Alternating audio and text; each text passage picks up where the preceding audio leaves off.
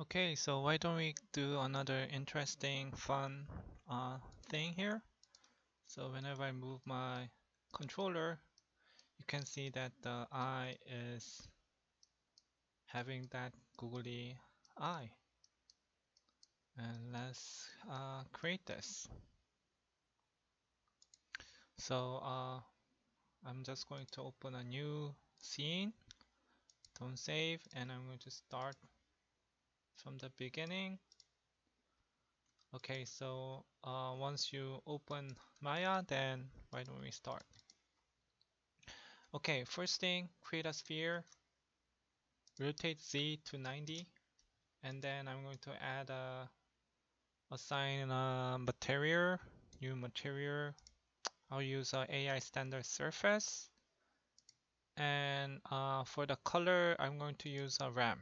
So go to 2D textures, ramp, and you can choose a different color if you want, and hit the 6 key on your keyboard so that you can see that there's going to be this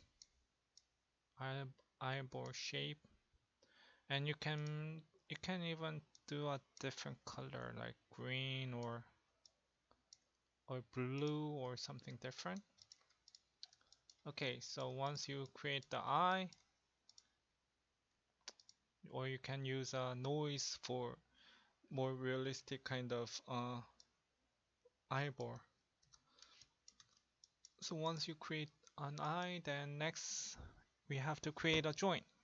So under the skeleton, create joints, hold down the X key on your keyboard and snap and hit enter. So I created a joint here starting at the center of this grid, and I created another one which is going to be 1 unit on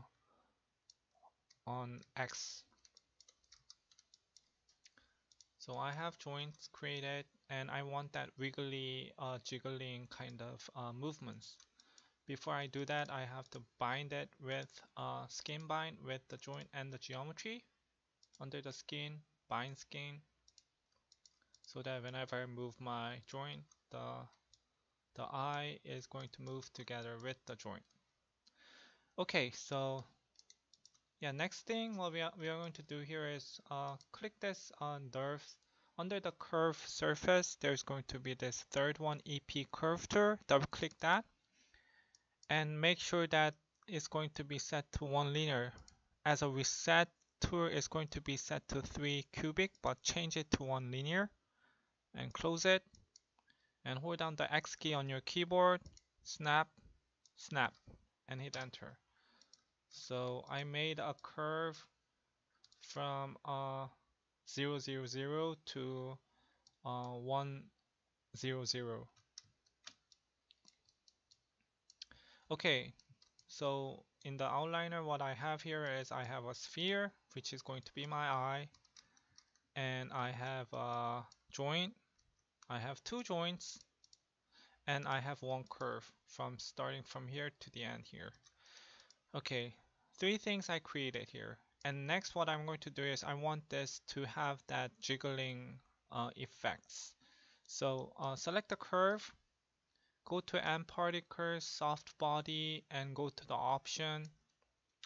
And if you reset the setting, it's just going to show the make soft. It's just going to create that. So change it to duplicate, make copy soft, and make non-soft the gore enabled, and the weight have to be set to 1. And hit create. Once you create that, you are going to have this soft body copy of curve created. Select the end particle, the particle of that curve, and shift I to isolate selection. Right mouse and select the particle from the marking menu. Select all the particles. There's just going to be 2 particles, start and the end.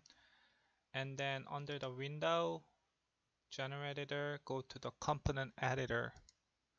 And right now the gold PP is set to 1, which means that it's going to stick is going to be affected 100%, stick to the original curve, which is going to be the curve 1. I'm going to set my second point to 0.5.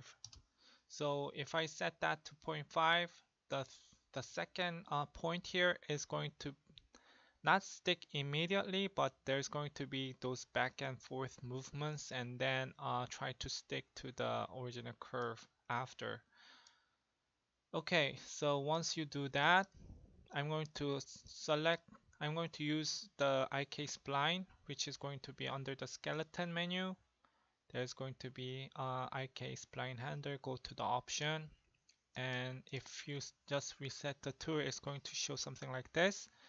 Uncheck the auto create curve because I want this curve to be affected.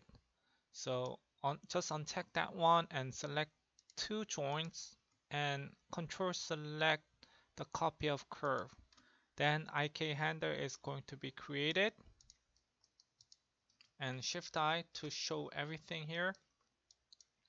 And finally, I want a controller here. So I'm going to create a nerve circle, which is going to be my controller. Control G to group it. Move it down because it's kind of hard to select it right if it is right on top of the eyeball. So I'll just move it down a little bit.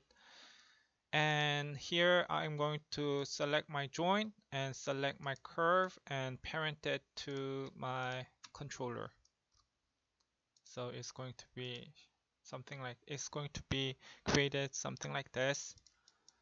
And next, if I play it and make sure that this preference is set to play every frame, and once you play this, you're going to see that the eyeball is moving like this.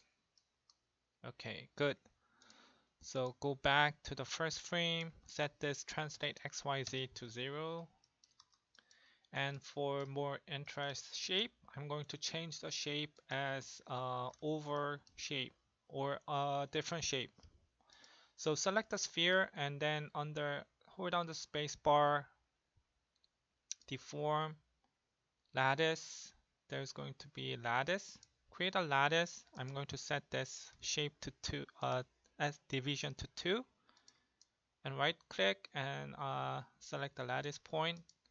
Just create some different funny interesting shape you want, and once you create that, select all those lattice base and the lattice and parent it under the controller that you just made. And one more thing before you finish this, Control A, select the lattice, Control A, and under the lattice FFD1, change this to OR because sometimes it might bounce out from the lattice and it's not going to be deform. It's not going to have that deformed shape that good. So change that to OR, and let's hide the IK handler, the copy curve, and the lattice, and even the joint because I don't really need to see those things. Control H to hide them. So the only thing I have here is the controller and the geometry. So now I'll even hide the grid too. And now if I play it, you're going to see this googly eye created.